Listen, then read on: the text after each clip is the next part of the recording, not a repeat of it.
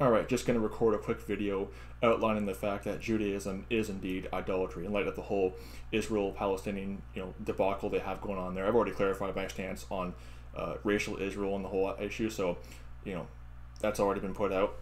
But it's driving home the point because you have these hyper Zion, because I'm not replacement theology. Replacement theology is heresy, but so is this hyper Zionistic worship of Israel that these heretics in the evangelical movement like John Hagee come out with. Okay, this idea that Israel is just infallible and just so perfect and sinless and everything else.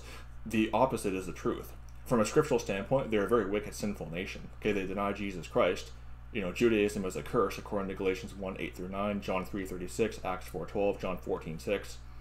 Talk about Jesus as the only way of salvation. So Judaism is already accursed because of the false salvation it produces, it pushes out.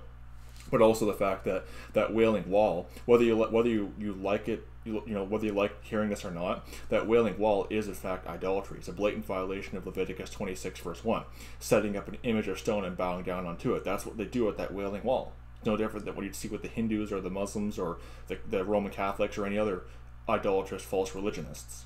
It's setting up an image. Okay, it's a man-made structure they have there, and they're bowing down onto it. Repetition. Use not vain repetitions. Matthew 6:7, paraphrasing, of course.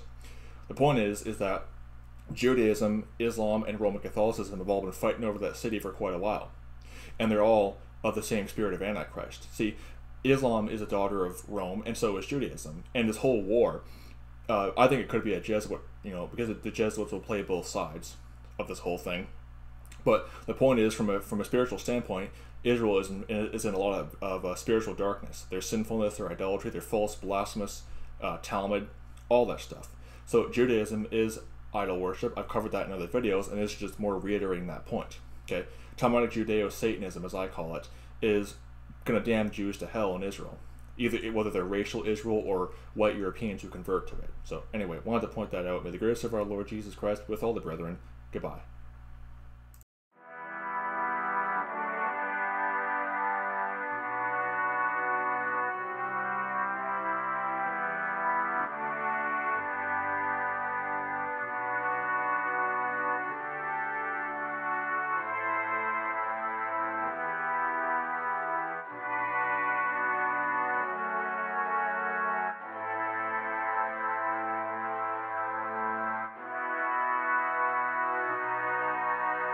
Yeah.